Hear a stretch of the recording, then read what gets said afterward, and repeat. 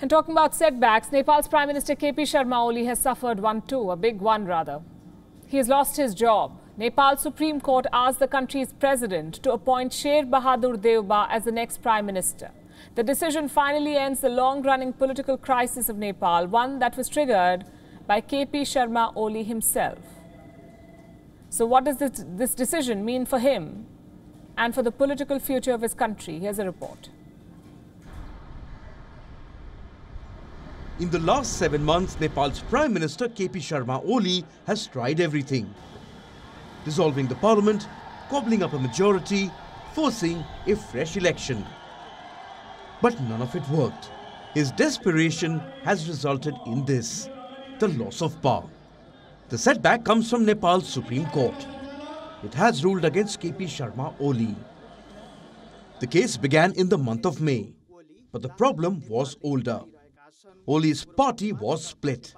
His position as PM was untenable, so he wanted parliament to be dissolved.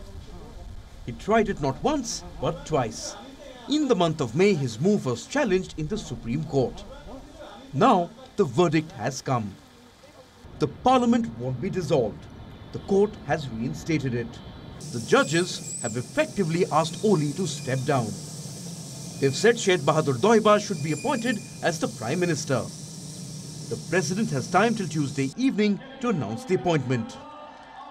The decision was met with some protests in Kathmandu. Meanwhile, the task is cut out for Deuba. He's a long-term rival of Oli. He will now have to prove majority in Parliament.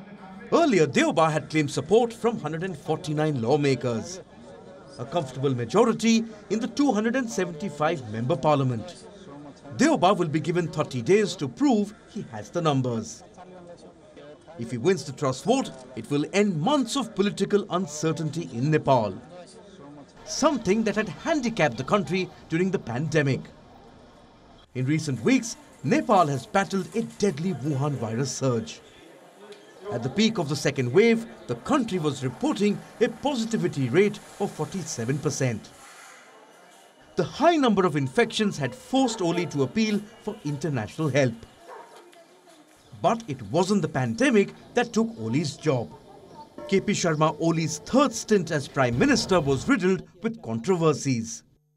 His downfall began last year, when Oli refused to honour a previous deal to share the Prime Ministership with Pushpa Kumar Dahal, the co-chairman of the Nepal Communist Party.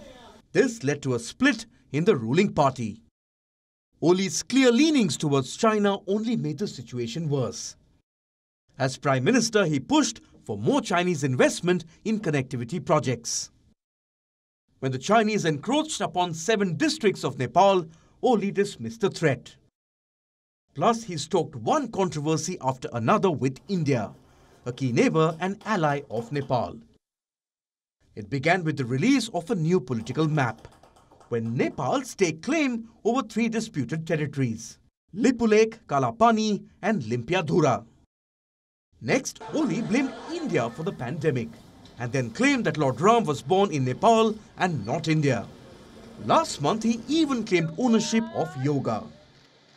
These claims have not only angered Indians but also the opposition leaders of Nepal. In recent weeks, Oli has only repeated his past mistakes, allowing the opposition to unite and ensure his ouster. The Supreme Court's order drove the final nail in the coffin. Oli's turbulent prime ministership is coming to an end. Bureau Report, WION World is One. WION is now available in your country. Download the app now and get all the news on the move.